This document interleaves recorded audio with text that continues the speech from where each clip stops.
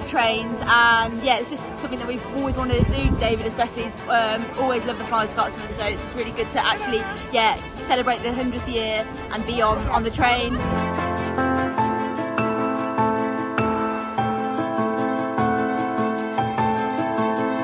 Interesting. Yeah, it's very interesting. I've heard lots about it, seen it on television many times.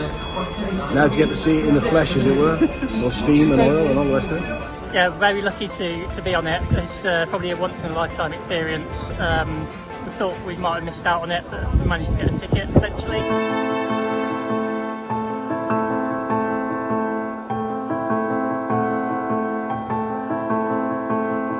I think it's just the most iconic steam locomotive that there is, really. It's the one that just captures everyone's minds, and yeah, it just has to be seen.